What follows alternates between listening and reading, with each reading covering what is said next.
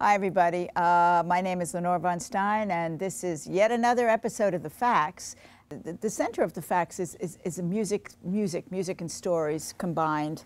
But there's also episodes of discussion, and this is one of them. And this is a particularly unusual one because I'm sitting here with three of the people that work behind the camera normally on The Facts, but today they're sitting with me, in front of the camera.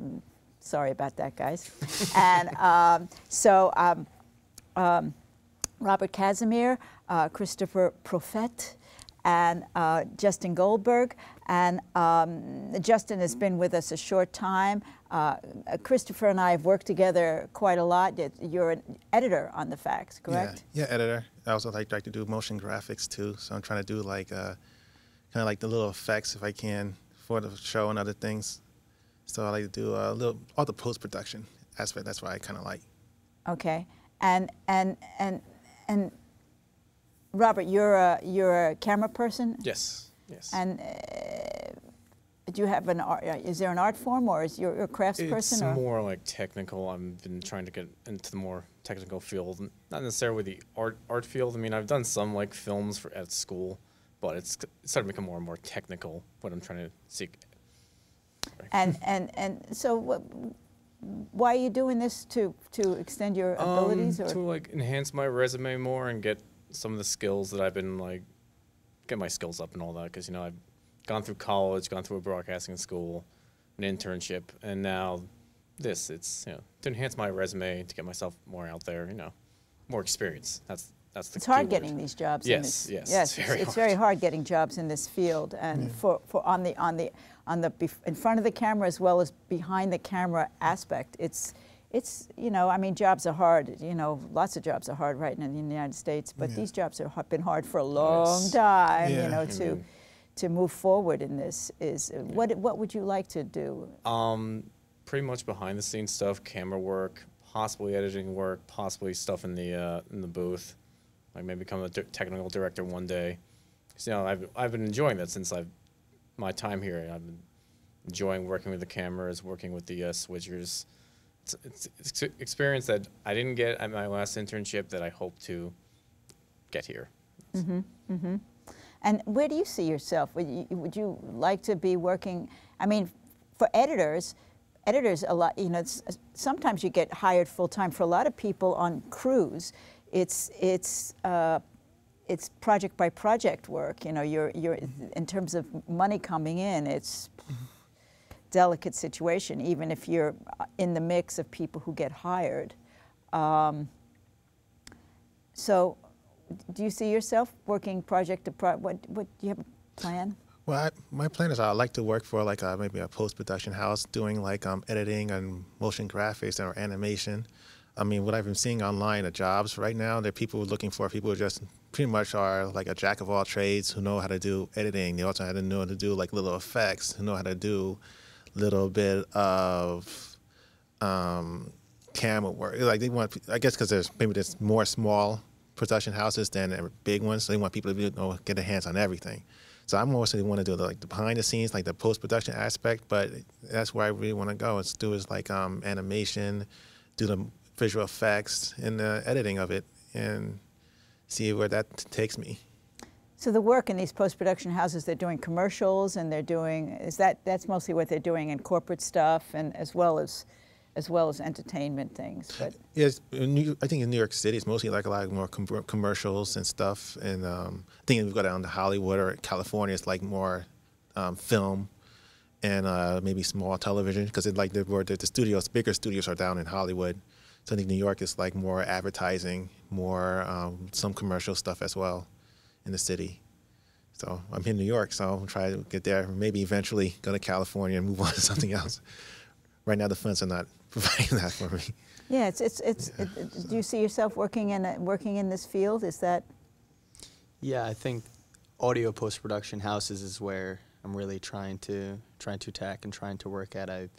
I've interned at one, and I'm an on-call freelancer at that same one right now, and I'd really like to break into that field and get a full-time job doing that. That's what really interests me, because there's a lot of different things, from recording to mixing to doing sound design and Foley stuff, and it's very interesting to me, and it's what I like. I'm going to ask you, just because you two guys weren't here before, and I just want to repeat this endlessly, because about establishment shots. What do you think about establishment shots? I think they're good in small doses. I mean, they're more for like setting up, not really telling the story. You know, they're like setting up the story and like going from there. So I wouldn't use them all the time, because you know you want to be more personal, not like all over the place. So.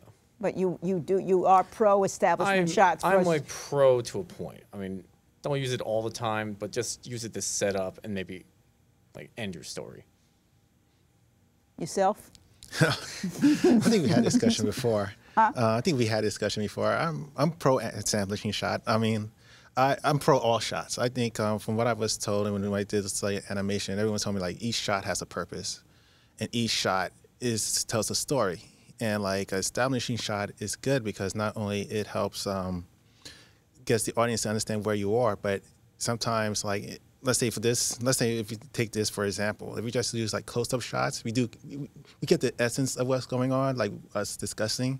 But an establishing shot kind of gets you the idea of like this is like a round table, more of an intimate feel. So people say this is more of an intimate instead of just like someone just doing an interview. It's more like people just coming together and just talking. So wait a minute. So let's say that the shot was like close up, close up, close up, close up, and you didn't see the relationship. There'd be like these. Are you saying there'd be like 4 talking heads or something? Yeah, I think people won't get the idea. I think that's good. Well, it depends what you're going for. Yeah. I think that's. It always depends on the story, and always depends Exactly. on So what an establishment shot, I think, has its place in certain contexts, maybe not. If that's you not can your see goal. what I'm up against, ladies and gentlemen. It sets up everything. Being an established shot, yeah. Oh, sorry. It's okay. Here we go.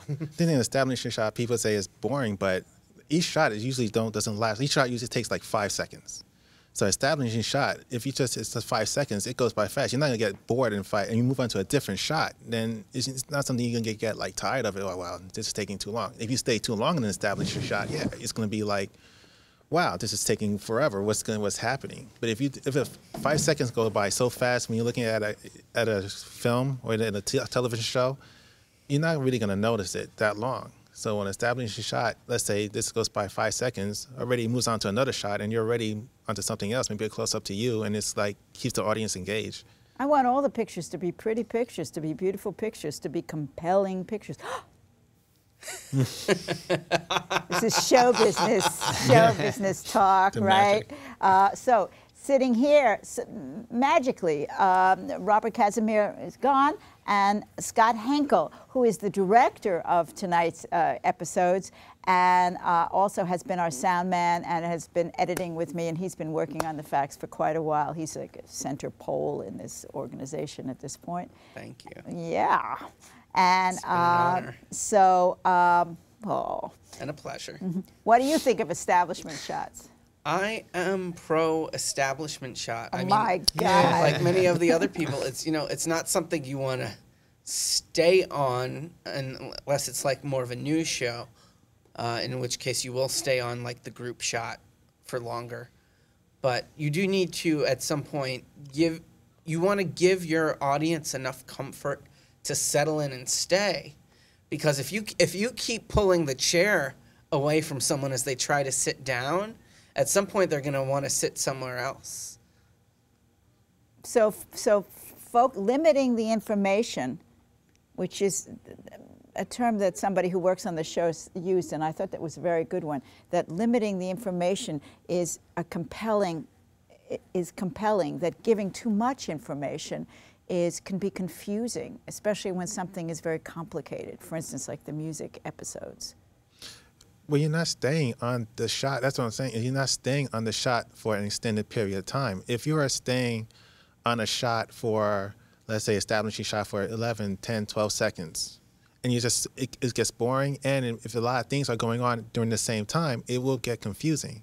But if you just stay on an establishing shot, 5 seconds goes by, like 5 seconds goes by. Usually a shot that lasts 5 seconds, and that goes by really fast. Usually if you stay for like 5 seconds an establishing shot just to get an idea of what's going on, and then you move on to another shot, let's say a close-up or another shot, then usually the audience just knows what's going on, and then they can assimilate what's happening easier. And they can understand, like, okay, this is let's say in like this venue right here, these are people around who just, let's say, people just come together to discuss art or discuss establishing shots instead of just discussing, like, let's say if it's just close-ups of me and you, it's just like, okay, maybe she's doing just an interview and it's like she's just interrogating someone or something like that. But now with establishing shot, it's more of a relaxed atmosphere. You get to feel like, okay, this is a more of a relaxed feeling, instead of just like back and forth talking. Relaxed? You think it relaxes the audience? I think depending on the shot. I think he's being specific to what this is. Yeah, what this is. You show the establishing shot of this. We're all in chairs. There's no desk. You have a cup of water. Your glasses are on the stool. You know, everyone's in a more relaxed position, hands in the lap kind of thing. But if we stayed on just, you know, the chest shots, you know, the medium shots of all of us, for all we know, it's like he said, we may be interrogating each other, and it may seem a little more tense if that's all you're staying with. The establishing shot provides context. The analogy I can give is, you know, it's the first day of classes. You have the lost freshmen wandering around the lecture hall, looking for each one, trying to make sure they're in the right lecture hall. If the professor's in there, they have the first slide up, you know, Bio 101, Com 101. You don't wind up with like what I had during one of my first classes, where we were in the first 10 minutes of the lecture when all of a sudden someone blurts out, and this was a communications class, they're like, this isn't Biology 110, and gets up and walks out and totally disrupts everything. And if there had been more establishment of this was, you know. So if the guy had written on the blackboard, this is da-da-da Exactly. class. That's the establishment, that you know where you are, come have a seat. That's what it's for. It's to provide that context. Once they're in the seat, once they're in their seat, and I'm switching analogies to movies now. Once they're in the seat, they have their popcorn, they have their drink in the holder. Then you disorient them. Then you throw the extreme close-ups, the Michael Bay blowing things to smithereens everywhere, fast cuts, all of that. Then you can, once they're physically comfortable, you can then start to make them mentally uncomfortable. I think I'm winning you over. No, I'm not. You know, what I'm thinking, I just wanted, it made me think of this modern stuff of, you know, like in a little video for a record, you know, with these very fast cuts, because it seems to me they don't have much else but these very fast cuts. The quickness of these cuts is a big part of, I mean, that's really, they haven't got much content, you know, so the quickness of the cuts is what's delivering the message, the excitement, the message. That's all there is. There isn't anything there. Well, I don't know. What do you think about that? But the music videos are different than on television. Like a music video, the cuts for a music video is completely different than something we would use for a television show like this one. That's the reason. I mean, they're fast, they're quick, and they want you to. Mainly it's the artists and the music they're really trying to focus on, and then it makes it a little more like, oh, okay, I don't want to say interesting, because you're more up in your seat. But if, like, for a venue like this, being an editor, I want to do those kind of cuts for this kind of show, because it's completely, the atmosphere and the motif for this show is completely different. This is just more of a discussion, more of a relaxed, more kind of like integrating conversation, where you want to just get an idea of what's going on and want to engage the characters a little more. So a music video, like someone was telling me, like my animating professor, like each shot has a purpose. You don't take you don't just look at it like, okay, well, I take one shot from this like movie and I'm going to just put it in my kind of movie the same kind of way, the same kind of like idea. You have to analyze what kind of message you're trying to get across and what kind of message you want to tell the audience. I think that I want to make a mention because what when I'm looking at music videos or most movies or most TV, the messages that are being tried to get across are very conventional messages. You got a little sex, you got a little train, you got a little this, you got a little that. It's these are corporate conventional messages that are being fed across to people. No? People don't agree with me here. For like in terms of like what people are trying to. I mean, sex. it could almost, the girl, the guy, the train, the car, the hat. I don't know what it is. There's, in the words of Gertrude Stein, there's no there. There's so little, at least that I can find, so little. And I think in my generation, we didn't have music videos, but I didn't find much in that music anyway. Even, I tried. Now that we've established, this has been about establishment Okay, shots. well, let's talk about something. So, do you think of yourself? You're really an audio guy, right? You're Stone Audio. Yeah, I've tried to venture into video a little bit, as you can see by trying to direct tonight. We'll see how this comes out. A little nervous. But you when in our early conversations, you said it was very interesting that you were interested in radio. Radio seems like, I mean, I don't drive a car, so I don't appreciate radio in that sense. I know that people listen to radio who don't drive cars. My mother used to listen to the radio all the time, but I never even think of radio. I'm not a radio person either. I mean, my sister's more of a radio person than I am. I'm more of a television person, but I guess that's what. Like, I guess she has a passion for it. I mean, everyone has a passion for something different. Yeah. But you really like radio, right?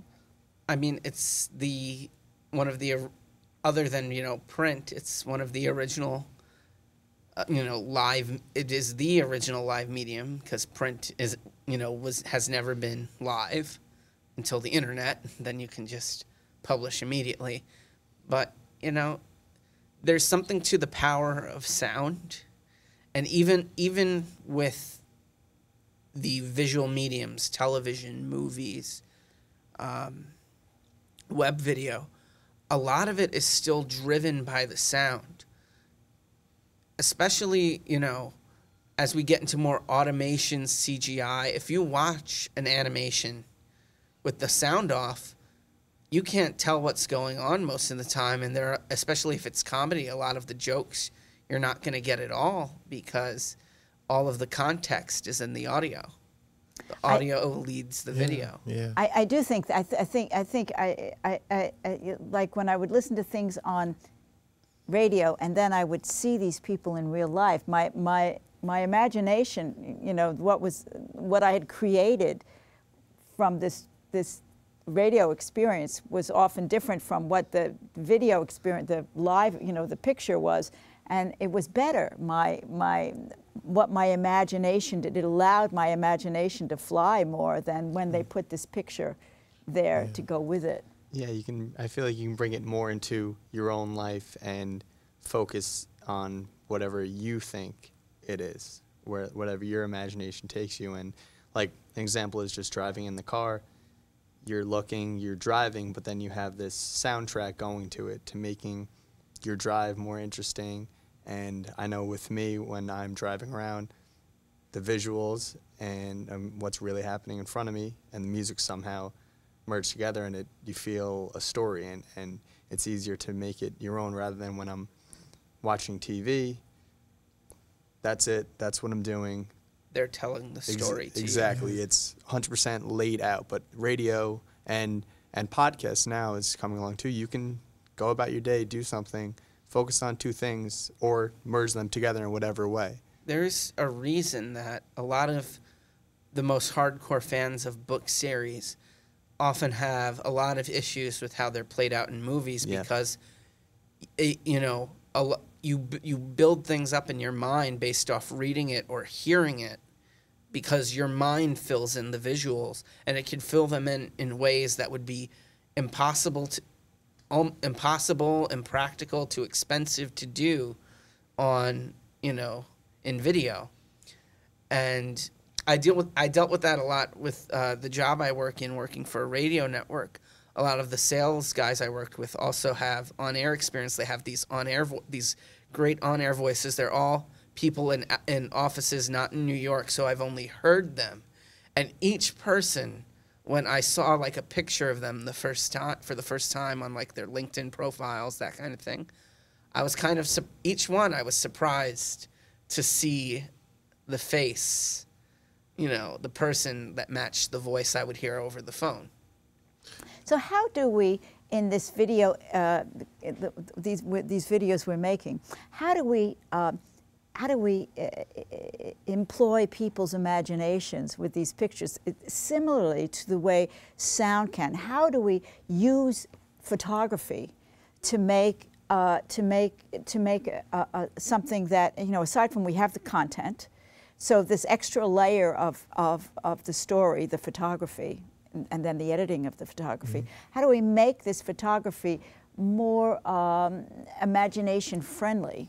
Well, you can do the best way of doing that, I think, is by always alluding to what's not there, what's missing, because that's what your mind will always try to fill in. When you're reading or listening, your mind's trying to fill in a lot of the video, you know, the visual, I mean, is the better word to use, visual. But with a visual medium, a video, you know, what the mind's trying to fill in is what's hinted at, but not explicitly stated. So we should take pictures of like the lights, or not the people who are performing. We should take a picture of the side of the... I'm having a hard time pulling that out of the abstract that I just presented. But I think that could be interesting too. You have something, you're out of focus, and it comes down in staring at these chairs, why are these empty chairs behind us?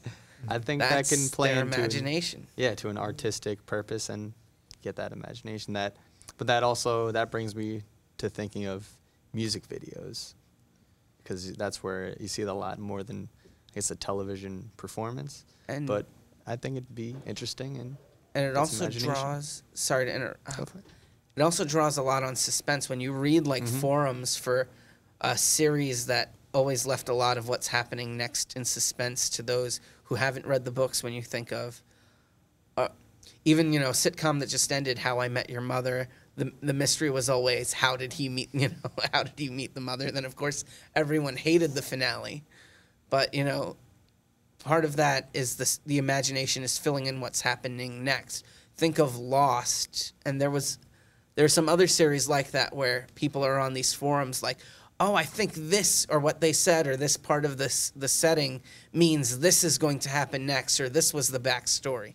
That's what they're trying to fill in, what's not there, what's not explicitly stated in the video. So I mean, I've gotten this idea from this. You know, I started with, you know, my axe constantly to grind the establishment shot that I loathe so much. So this idea of how we make, we have content that I hope, you know, and continues to develop, but I think it's, that is imaginative, and that sense may, you know, like if somebody walks away from one of my music shows, I like it sometimes when I was performing live all the time, sometimes people would say to me, oh, that made me think about what happened with my sister, or that made me, you know, that it engenders in them ideas about other things having nothing to do with the show, but it helped, you know, I like that. So making that a part of the experiment of the facts, the pictures of the facts, to give people, using the template that you laid out here, that what's exciting about radio is, what's imaginative friendly about radio is that you have to fill in stuff. You know, you're thinking about what you don't have access to. I don't see the picture of the person here.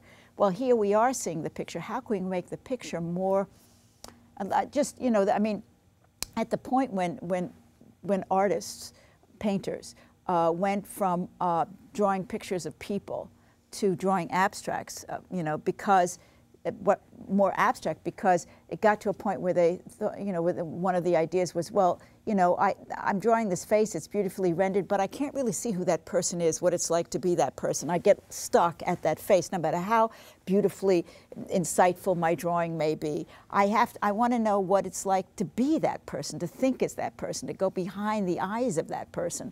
And so they stopped making, many people stopped making realistic portraits. They were drawing feelings, and you know, music is all about feelings. They were drawing what it's like to be that person, or what they think it's like, you know, whatever, you know, but not the realistic picture, because the realistic picture was a blockade to them understanding that person.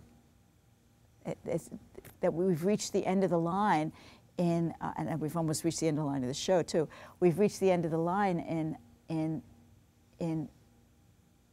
being able to just look at a face, and get sufficient information from that feeds us. I mean, this happened at the beginning of the 20th century in painting. Mm-hmm.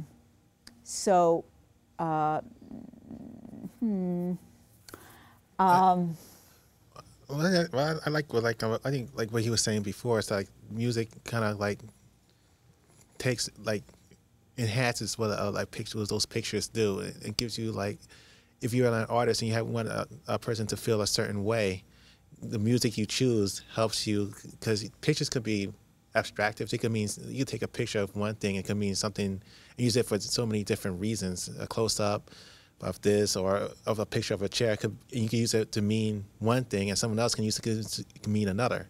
But if you add music to it, and a specific type of music, then you get the person to feel what you want them to feel. But I really, the kind of music we're doing here, we're not trying to make, I'm not trying to make anybody feel what I want them to feel. I don't know what I want them to feel. You know, I want to tell the truth. And I think we've got 30 seconds, or we've got a little bit of time. We've got 10, 9, 8, 7, 6, 5. Yes. So listen, thank you all for, I could go on with this conversation. We probably will go on with this conversation afterwards. Thank you very much for joining us on The Facts. Good night. That was good. No. Yeah, we're done.